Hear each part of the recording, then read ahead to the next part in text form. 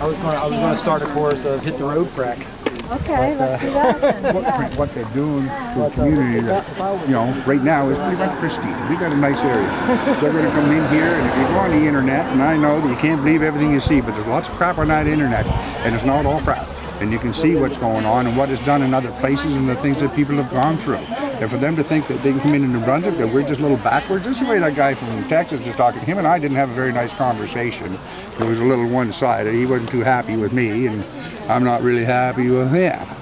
But they could think, why did Quebec say, okay, no more of this crap. You've done enough. We're not letting you do any more. I mean, they even mined asbestos up there and they stopped this.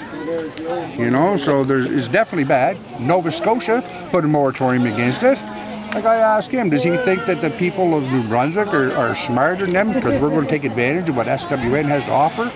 And the other provinces are dummies because they won't take advantage? This isn't right. They're here. Why should we be stuck in the middle of all of this when everybody around us is saying no? It needs to be banned forever. It needs to be banned. Asbestos is something that they banned. It took them a long time to figure it out. Why should we be the ones to figure out what's the matter with the shale gas? It's happening all over the world. Go on the internet. Look at New South Wales and Australia, the troubles that they've had. Look at Pennsylvania.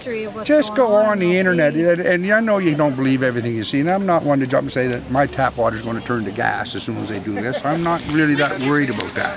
My worry is what are they going to do with all that crap, the chemical they're pumping in the ground, the small amount of chemical. What's 0.1% of a million? 4.5 million gallons of water for one well. How are you?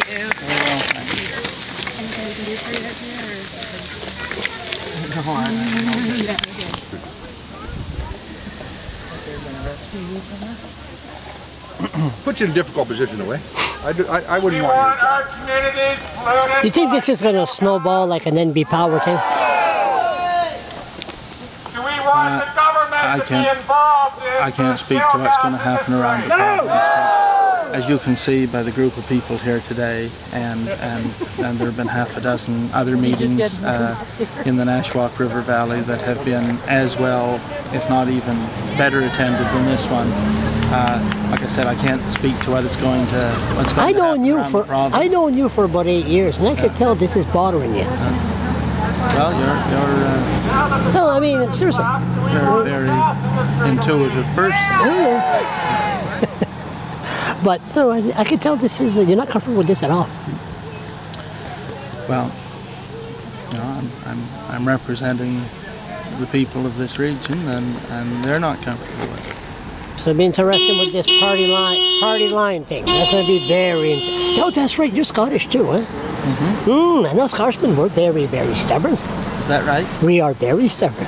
Are you a Scot as well? I'm half Scotch, yes. Me mother's from Glasgow, Scotland. Is that right? I told you that years ago. I didn't realize that. Yes, remember I was going to give you a white glove and slap you across the face because you insulted my culture. Remember? We're not going to go into detail here, but you remember. Well, I don't feel that I insulted anyone. No, of course not. It would be the press and everything, but we're not going to talk about that. We're not here to talk about that. But you are concerned. That's good. That's good. We'll leave it at that.